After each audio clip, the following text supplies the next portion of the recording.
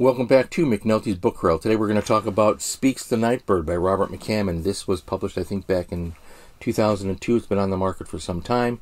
This is a historical thriller. It is the first of his books featuring a young clerk named Matthew Corbett who works for the magistrate named Woodward.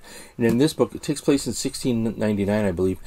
And in this book, they end up in a town. The magistrate ends up in a town where he has to investigate the accusations of witchcraft against a beautiful young woman named Rachel, who Matthew Corbett falls in love with. So it's kind of a love story, falling in love, coming of age type tale with horrific Gothic style elements, and it's a mystery. I wouldn't say supernatural. I would say it's a historical thriller with Gothic style elements, and that's all I really want to say about that much of it. You need to read it to get it. So the story unfolds slowly. This is a meticulously crafted book. It's really long. It has very, very small print. So the best way to read this is a couple chapters a night, and just savor it. Let it unfold. Let the tale unfold. McCammon is an excellent writer. It's interesting, he had written horror novels back in the day and then had stopped writing for quite some time, and then returned in the early millennium with this book, and now there's a series of these, 4 or 5. I'm going to read them in order because I want to see how Corbett develops, how he matures.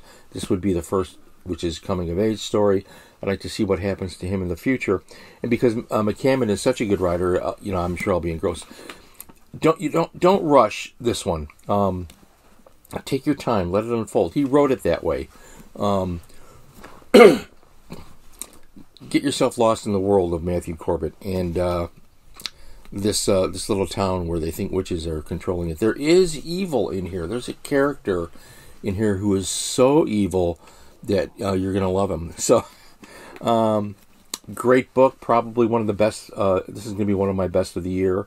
Another one. It took me obviously a long time to get to this. If it was published back in 2002. But the good news is now that I've read this, I know that I'll read all of the others coming up next by him. And if you'd like, I'll report on them. Let me know in the comments. Speaks the Nightbird, a historical thriller. Really fascinating and tough. Meticulously crafted masterpiece in the thriller genre. Really enjoyed this book. Again, one of my favorites of the year, no doubt at all. So if you're familiar with Robert McCammon's horror novels from back in the day and you haven't read anything lately, pick up Speaks the Nightbird and let's ride the trail with this one.